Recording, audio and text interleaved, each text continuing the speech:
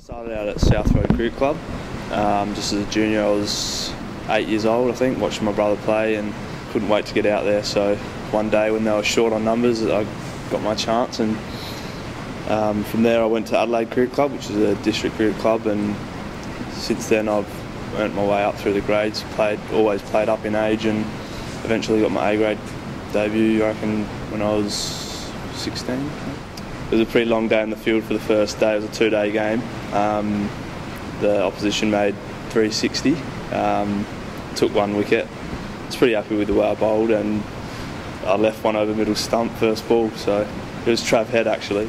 As a young fella, my mum passed away when I was 4 years old, so that pretty much just left me out to attend his trainings as a youngster, and I was hitting cricket balls and catching and out training with him. So from then it's just been something I've grown up with, and I've just loved it since. Chad Sayers has been a massive influence for me. It's good to see someone like him who's achieved as well as what he has, sort of similar body size. He's not the quickest of blokes, but he's achieved massive things. So I sort of base my bowling game around him. Hopefully I can be a bit of a better batter. But yeah, he's someone I really look up to and try and base my game around.